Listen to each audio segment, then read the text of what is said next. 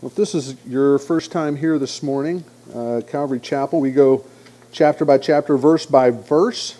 We are in the book of Deuteronomy.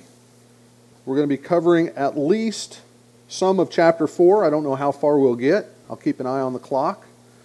So we're not here until 2.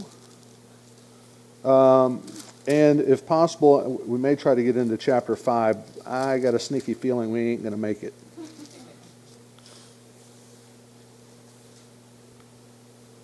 Deuteronomy chapter 4. You know, when I read through the Bible, it's so easy to gravitate toward the Gospels or the book of Acts or Romans, any of Paul's writings. It's so easy to gravitate toward that. And a lot of times we, or me, I should say, not we, I will shy away from the Old Testament books. It's dry, it's boring. Man, I tell you what, this came alive this week for me.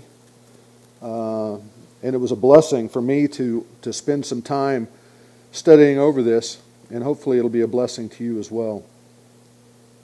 Starting in verse 1, it says, "Hear now, O Israel, the decrees and laws I am about to teach you. Follow them so that you may live and may go in and take possession of the land that the Lord, the God of your fathers, is giving you.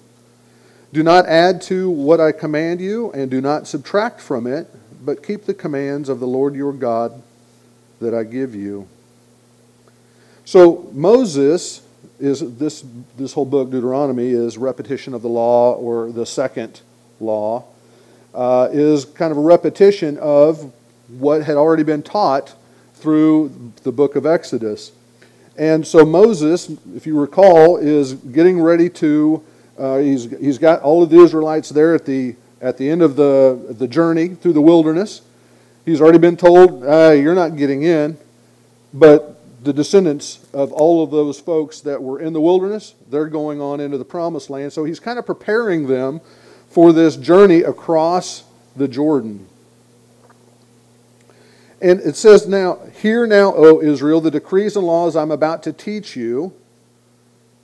But this next sentence, "follow them, so that you may live and may go in and take possession of the land."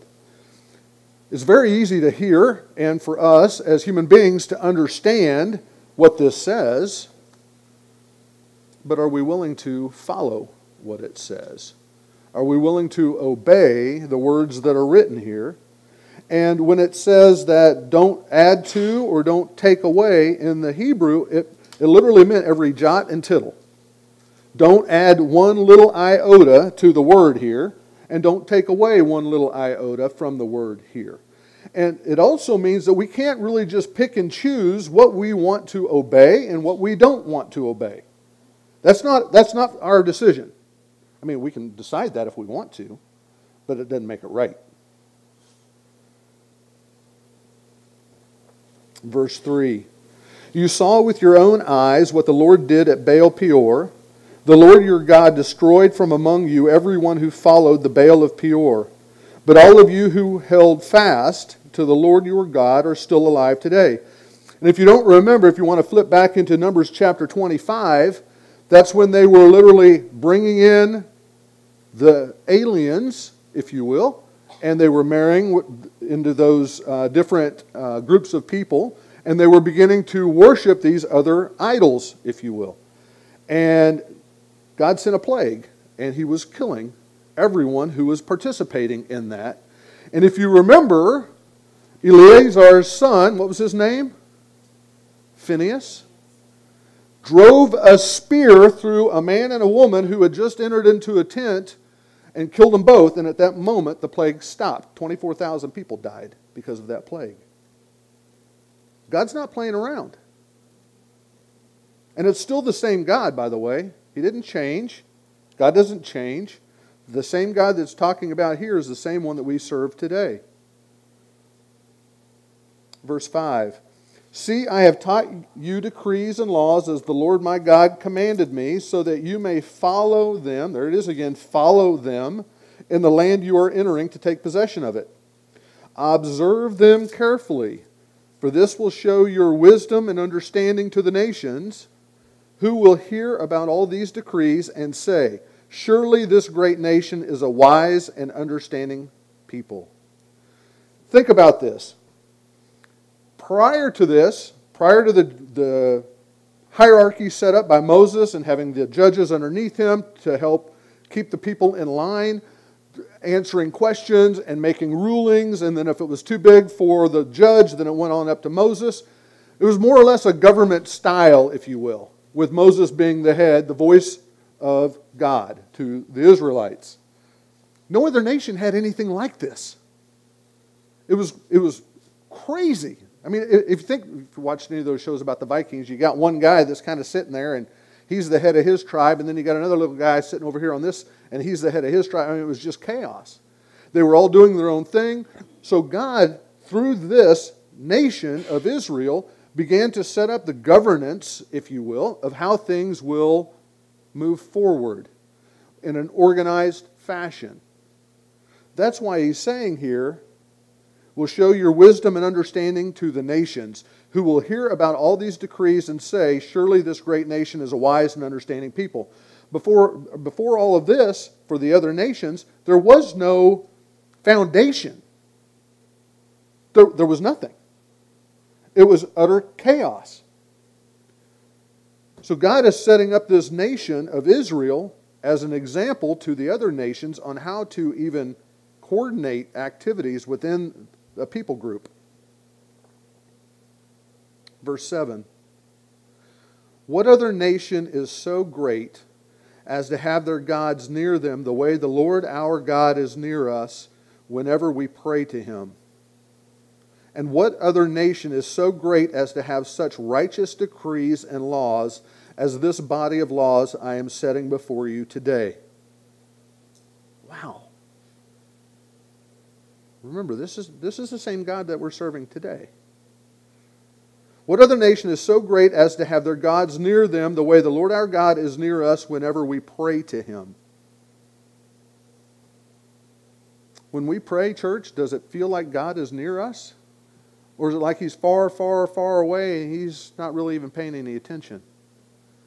What is our attitude in our heart when we go to the Lord in prayer? Is it with anticipation that He is going to, or expectation that He is going to hear our prayer and that He is going to answer them? If so, man, that's great. We serve a living God, the living God, the only living God. We need to go to Him in prayer with expectation. Not that He is going to answer it the way that we want, because we want a lot of things, and we've, at least I'm going to say I, not we. I have prayed for a lot of stupid things in my lifetime. I have prayed to make a free throw shot on a basketball court. God, if you'll just allow me to make this shot, I'll do whatever you want. God is not a genie in a lamp. That's not what God is. Man, it's hard to find words to even describe Him.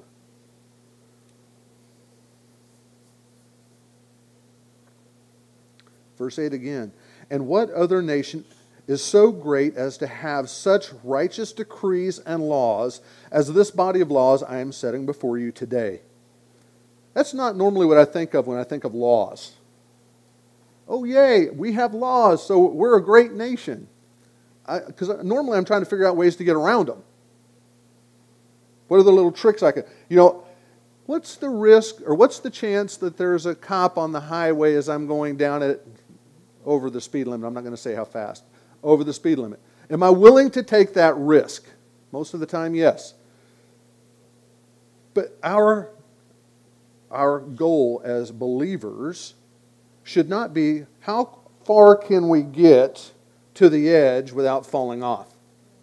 How far can I press the envelope on these decrees, these laws, the Word of God, and still be called a Christian? That's not what the Bible teaches us.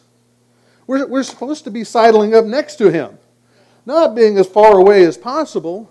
Well, Jesus, I still see you. I'm right here. No, we're right next to Him. That's where we're supposed to be. Verse 9. Only be careful and watch yourselves closely so that you do not forget the things your eyes have seen or let them slip from your heart as long as you live. Teach them to your children and to their children after them. Church, how are we doing in that regard? Are we, well, with my kids it was the VeggieTales. How many of you remember the VeggieTales? We relied on the VeggieTales to teach the kids about the Bible. No. That's not what this says. This says that we are to teach your children and their children after them. Why? Because we have not forgotten the things that our eyes have seen, and we've not let them slip from our heart. Now, we might not have lived through the parting of the Red Sea. We weren't there. We didn't see it. We didn't see all of the plagues. We didn't see the firstborn of the nation of Egypt being wiped out. We didn't see any of that.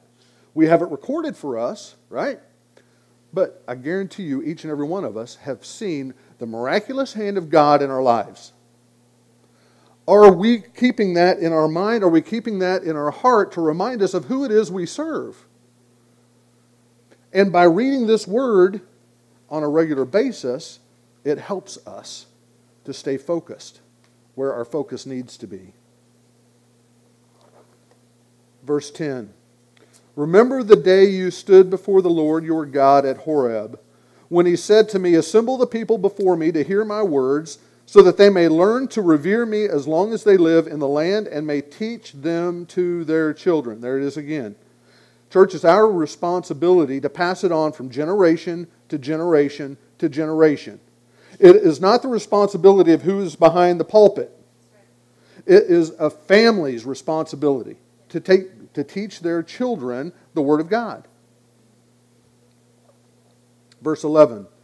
You came near and stood at the foot of the mountain while it blazed with fire to the very heavens with black clouds and deep darkness.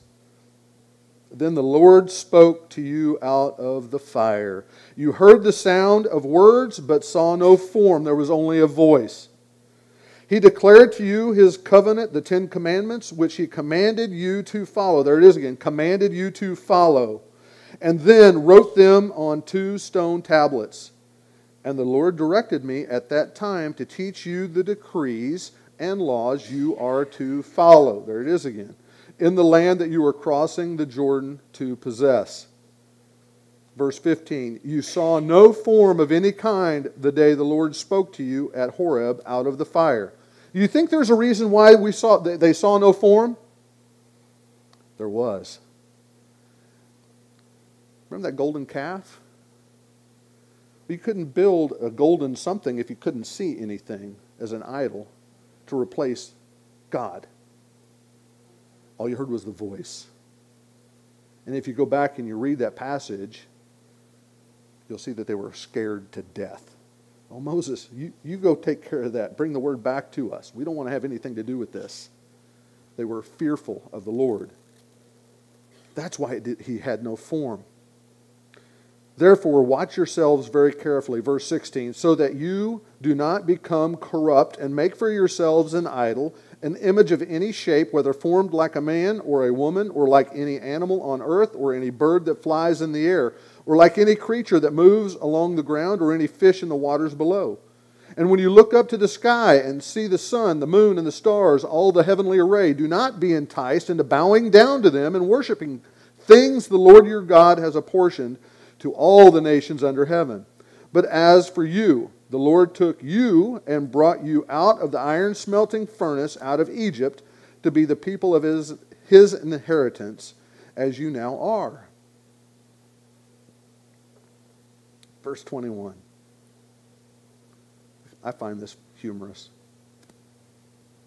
Last week Daniel talked about it just a little bit. Verse 21. The Lord was angry with me because of you. And he solemnly swore that I would not get to cross the Jordan and enter the good land the Lord your God is giving you as an inheritance. It's all your fault. No, I didn't say that last part. That was me.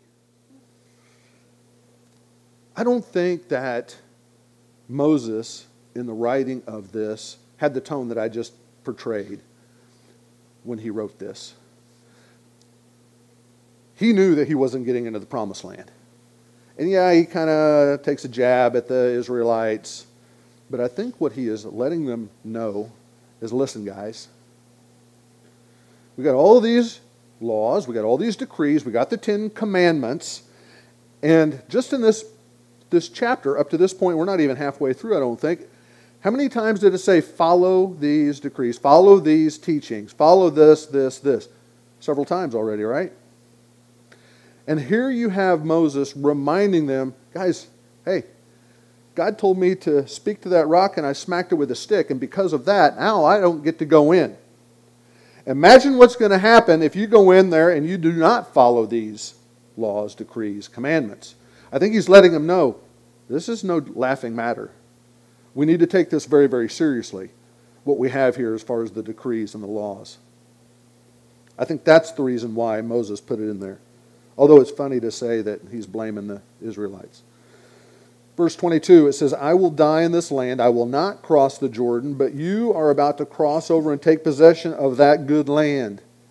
Verse 23, be careful not to forget the covenant of the Lord your God that he made with you.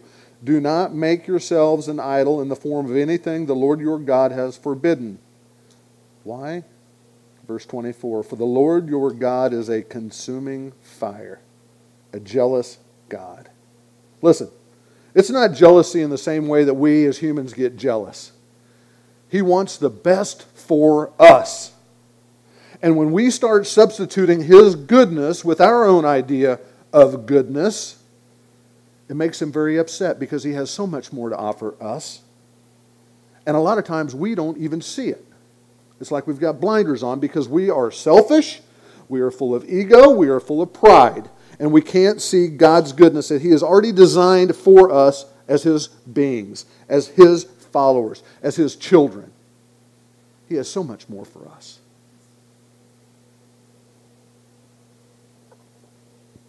Verse 25. After you have had children and grandchildren and have lived in the land a long time, what's that next word? If. Moses knows what's going to happen. He puts the if in there just to make him feel better, I think.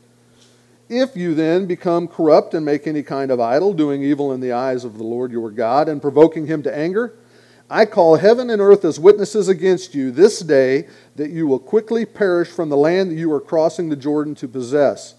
You will not live there long, but will certainly be destroyed. The Lord will scatter you among the peoples, and only a few of you will survive. He must have already known what the ending was, huh? This is all before the people of Israel started really going through some trials. Moses knew. God let him know. The Lord will scatter you among the peoples, and only few of you will survive among the nations to which the Lord will drive you. There you will worship man-made gods of wood and stone, which cannot see or hear or eat or smell. Church, how many of those do we have in our life? Is our sole focus upon Jesus Christ? Or is it a side note? Is it at the end of our to-do list for the week? That I can check off, yeah, I went to church, check. I prayed, check. Or is it the sole reason for everything that we do?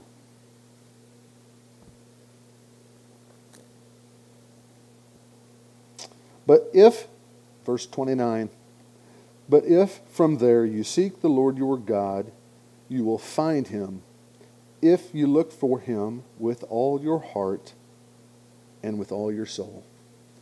Man, that's a powerful verse.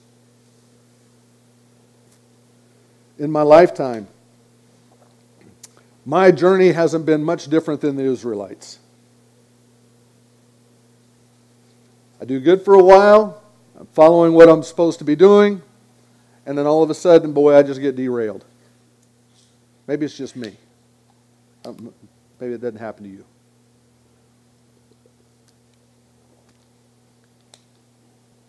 But I can tell you this, what I just read is absolutely true, because I've experienced it. I have called out to the Lord with all my heart, only to be restored again to Him. And church, right now, if you are in a position where, you know what, I'm not as close to the Lord as I should be, I'm not as close to the Lord as I have been in the past, or, man, I tell you what, I'm just hanging on by a thread right now with my relationship with Jesus Christ. Today is the day that you can say, Jesus, with all of my heart I cry out to you. I need you in my life as a Savior. Today's the day. Verse 30. When you are in distress and all these things have happened to you, then in later days you will return to the Lord your God and obey Him. For the Lord your God is a merciful God. He will not abandon or destroy you or forget the covenant with your forefathers, which He confirmed to them by an oath. And listen, church, they had the oath to His ancestors. We have Jesus Christ. He is the oath that was given to us as believers, who died that death on the cross to take away all of our sin, past, present, future. Everyone who is now alive on the earth, none of us were here when Jesus died on the cross. But our sins, if we go to Him and ask for forgiveness and repent of those sins, they're gone as far as the east is from the west. Jesus is our covenant. All right, this next section, man, I tell you what, we're starting to get into some really good stuff. Even better than what we just read. I'm going to read this whole section. I was figuring out how should I break this down. I can't. It's coming all at you all at once. Here we go, verse 32. Ask now about the former days, long before your time, from the day God created man on the earth. Ask from one end of the heavens to the other. Has anything so great as this ever happened, or has anything like it ever been heard of? Has any other people heard the voice of God speaking out of fire as you have and lived? Has any God ever tried to take for Himself one nation out of another nation by testings, by miraculous signs and wonders by war, signs and wonders by war, by a mighty hand and an outstretched arm, or by great and awesome deeds, like all the things the Lord your God did for you in Egypt before your very eyes? You were shown these things so that you might know that the Lord is God. Besides Him there is no other. From heaven He made you hear His voice to discipline you. On earth He showed you His great fire, and you heard His words from out of the fire, because He loved your forefathers and chose their descendants after them. He brought you out of Egypt by His presence and His great strength, to drive out before you nations greater and stronger than you, and to bring you into their land, to give it to you for your inheritance, as it is today. Acknowledge and take to heart this day that the Lord is God in heaven, above and on the earth below. There is no other. Emphasis added by me, by the way.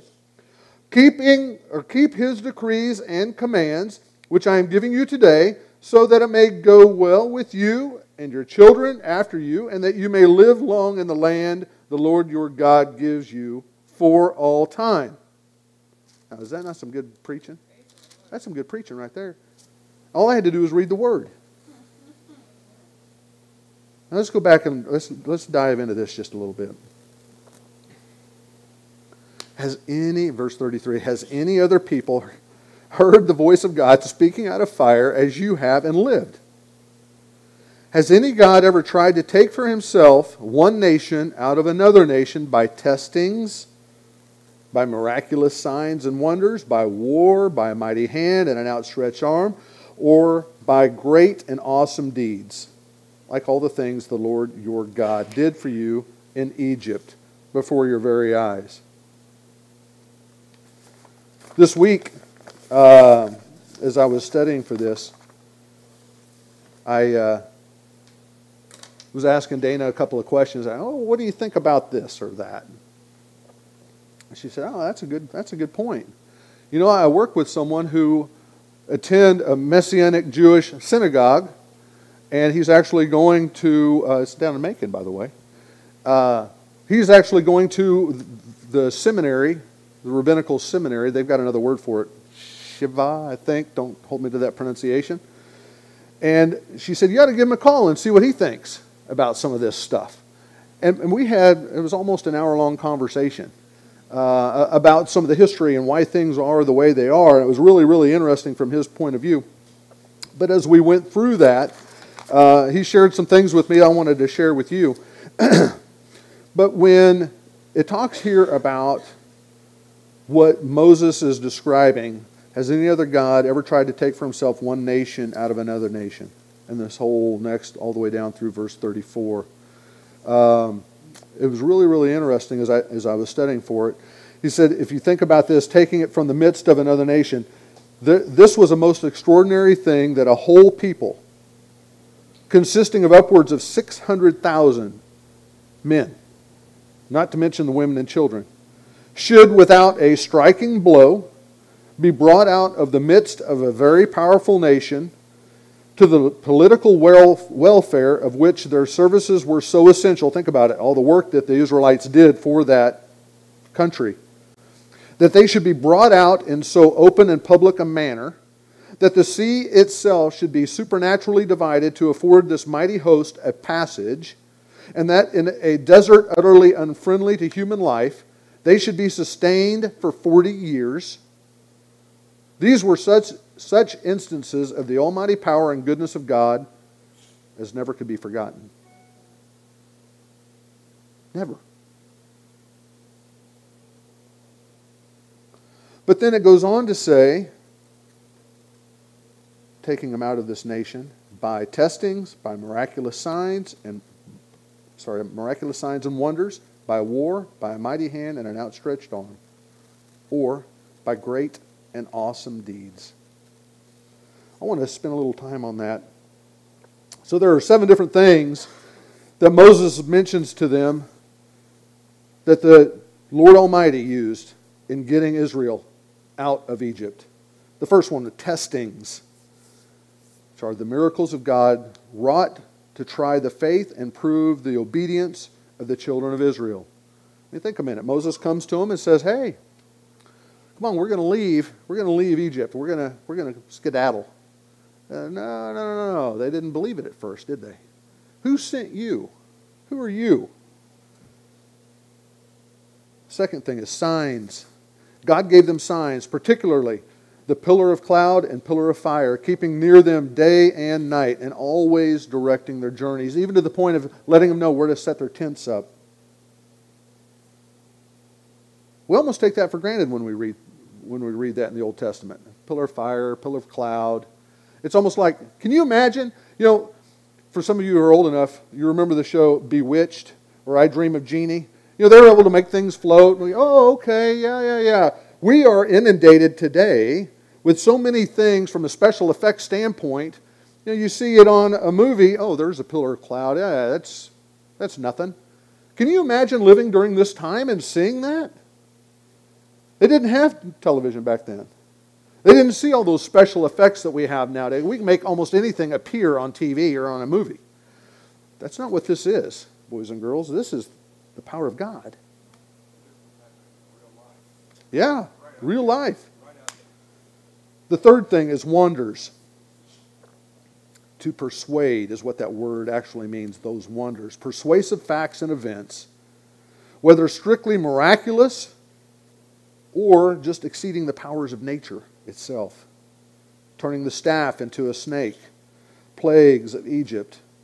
The same word is used in a persuasive manner in Zechariah 3 verse 8 where it says, Joshua the high priest and his companions were typical men raised up by God as types of Christ and proofs that God would bring his servant the branch. If you've not spent any time reading the book of Zechariah, that would be a good place to start. Chapter 3 verse 8. All the dealings of God with his people and even the people themselves were types, present indicators of distant facts and future occurrences. So God was already telling them about Jesus coming, the branch. The next one is war, such as those with the Amalekites, the Amorites, and the Bashanites, in which the hand of God was seen rather than the hand of man. And then it talks about a mighty hand, one that is strong to deal its blows, irresistible in its operations, and grasps the enemy hard so they cannot escape, and protects its friends so powerfully that they cannot be injured. Neither stratagem nor policy was used in this business, but the openly displayed power of God. The next one is an outstretched arm. A series of almighty operations followed each other in quick, astonishing successions. But there are several things within that outstretched arm that I thought was kind of interesting as I read this one commentary. You start out with the finger of God. It denotes any manifestation of the divine power where effects are produced beyond the power of art or nature. It's specifically mentioned when it talks about the plague of gnats. Writing of the Ten Commandments, it says the finger of God. Then you have the hand of God, which signifies the same power, but put forth in a more signal manner. And one instance of this being mentioned, this hand of God, is talking about bringing the unity of mind together in Judah to accomplish the tasks set forth. That's in 2 Chronicles chapter 30, verse 12. Then you have the arm of God, the divine omnipotence manifested in the most stupendous miracles. And then lastly, you have the arm of a God stretched out. The same omnipotence exerted in a continuation of stupendous miracles, both in a way of judgment and mercy. And it appears at least 16 times throughout the Bible, 6 of which are in the book of Deuteronomy. I thought that was kind of interesting. And then the last one of these 7 that it talks about, where it says, or by great and awesome deeds. In the King James Version, it calls it terrors. But such terrors or great deeds can be of dismay and consternation, as were produced by the 10 plagues, to which probably the inspired penman here alludes, being Moses. Or the Septuagint actually has it with great or portentous deeds, such as that when God looked out of the cloud, remember he was the cloud, pillar of cloud, looked out, saw the Egyptians coming in their chariots, and said, nah, that ain't going to happen, and knocked the wheels off of the chariots as he watched them coming. More awful displays of God's judgment, power, and might were never witnessed by man.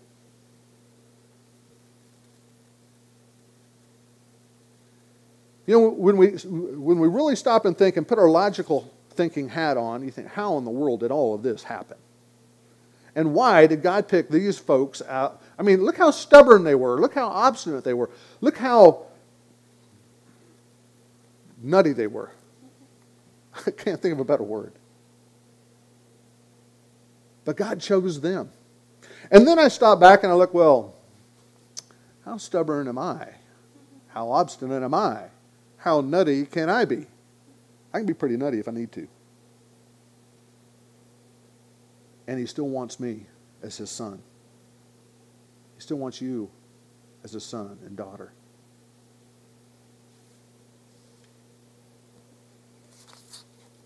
Man, that's some good stuff. All right. Yeah, we are not going to make it into chapter 5. I'll tell you that right now.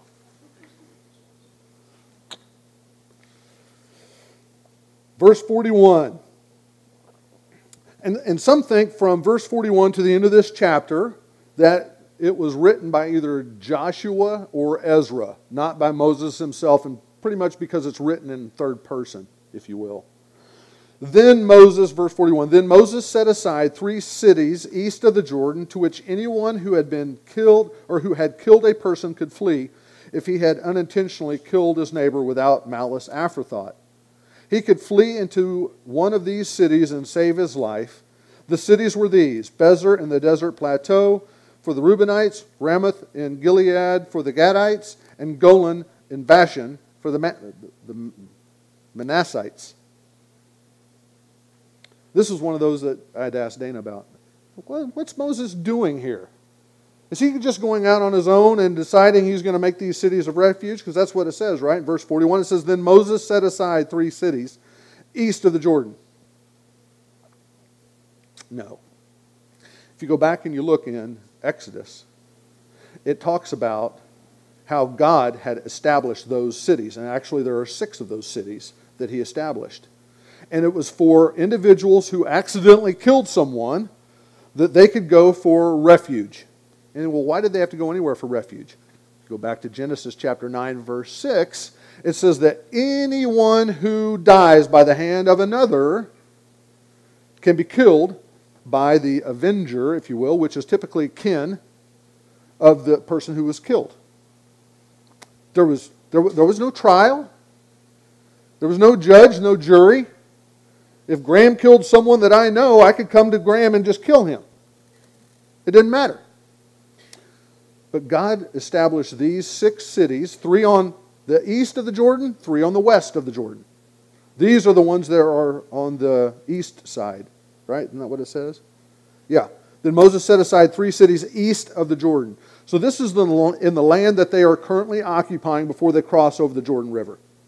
So these are the ones for the 2.5 tribes that decided to stay on the initial side of the Jordan River.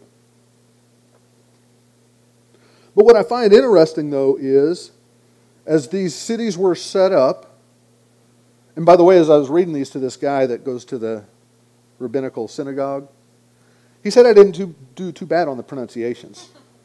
I was pretty pleased with myself. But what was interesting that was brought up as we studied these cities of refuge,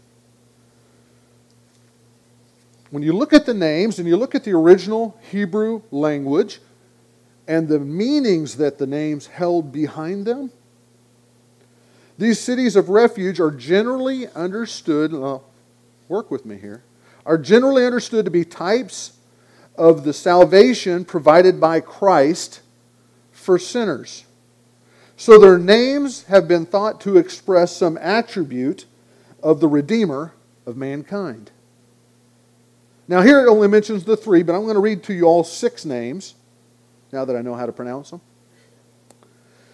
The first one is Kadesh. Kadesh, in the original Hebrew language, means to separate or set apart, because it implies the consecration of a person or thing to the worship or service of God alone. Hence, to make or be holy, and hence holiness. The full consecration of a person to God. The second one is Shechem, to be ready, forward, and diligent. The term is used for like a shoulder because of its readiness to bear burdens, to prop up, to sustain. Does that not sound like characteristics of Jesus Christ? The third one, Hebron, to associate, join, or conjoin, to unite as friends, or fellowship, or friendly association. Man. And then the 3 that are listed here in this passage, Bezer, which it means to restrain or enclose, shut up, or encompass with a wall, and hence the goods or treasure thus secured, and hence a fortified place, a fortress.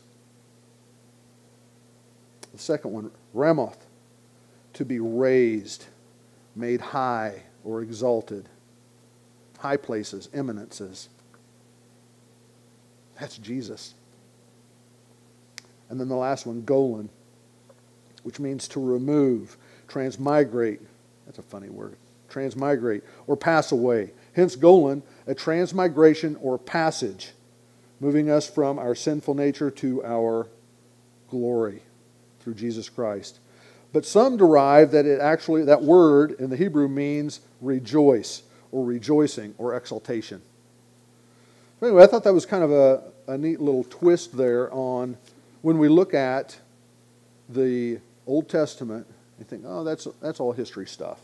No, guys, it's all pointing to Jesus. And here it is listing those characteristics of Jesus Christ. Verse 44 is a continuation of those last few verses that were thought to be written by either Joshua or Ezra. Verse 44, it says, "This is the law Moses set before the Israelites, These are the stipulations, decrees, and laws Moses gave them when they came out of Egypt and were in the valley near Beth Peor, east of the Jordan, in the land of Sihon, king of the Amorites, who reigned in Heshbon and was defeated by Moses and the Israelites as they came out of Egypt. They took possession of his land and the land of Og, king of Bashan, the two Amorite kings east of the Jordan. This land extended from Auror. Sound good? Auror. I didn't get to practice that one with the Messianic Jew. On the rim of the Arnon Gorge to Mount Sihon, that is Hermon, and included all the Arabah east of the Jordan as far as the Sea of Arabah below the slopes of Pisgah. So, as we read through all of this, to me it is obvious that it is pointing us to Christ, number one. Number two, it reminds us that even though we might not have seen these things, we've seen the miraculous hand of God in our own lives. And that we need to constantly bring that to memory as we read through His Word and we stand on His promises that He has made to us as believers, and to not turn to the left or to the right of obeying the Word of God. Now, I'm going to flip back just a couple of verses to verse 37. And this kind of ties into a little bit of chapter 5, but we're going to do it anyway. Chapter 4, verse 37, it says, "Because He loved your forefathers and chose their descendants after them." This is the first time that, with everything else about obeying and following, that it says God loved the people. The first time love had been mentioned, God's love had been mentioned in the book of Deuteronomy. But when you look at, and there are several passages through here in Deuteronomy where it's mentioned over and over and over again, but look at verse 10 of chapter 5. "But showing love to 1,000 generations of those who love me and keep my commands." That's the type of God we serve, guys. He's not a mean God with a magnifying glass trying to burn us with the sun rays. He wants a relationship with us. That first and foremost, He wants a relationship with us. He doesn't need us. He doesn't need us to do anything for Him. He wants us to be involved in His service and in His love for others. And He wants our heart to serve Him 100% of the time. And Bob, how can I do that? Listen, it's going to be a matter of spending some time in prayer. It's going to be spending some time with the Word. You know, if in my younger days I didn't used to spend a whole lot of time reading this, I thought, I'll hear about it on Sunday. I didn't spend much time in it. Can you imagine, Dana and I, we've been married 32 years. There's times when we speak, or I speak to her as often as I used to read this, but it puts a real big strain on the marriage. You've got to have constant communication with those that you love. And actions speak louder than words. Church, this isn't just something we check off the list and say, yep, I read it today. It's reading it for understanding so that we can truly know that God loves us and we know what He has asked or is asking of us as we move forward in life. This morning we're going to take communion. And if the ushers would come, we're going to hand out the elements. And listen, if you've never participated in communion before, but you are a believer, you are welcome to take a piece of the unleavened bread in the form of a cracker, and we've got the grape juice. We're going to take it all at one time. So if you would, after you receive the elements, just kind of hang on to it.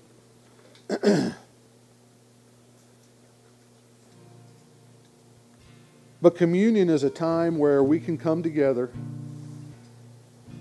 in remembrance of what Jesus Christ did for us on that cross,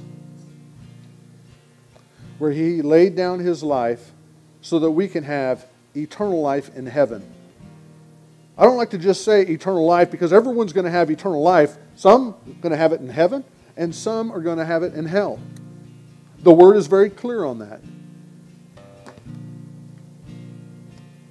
But as we participate in this communion, I just want you to reflect on what God has been doing in your life.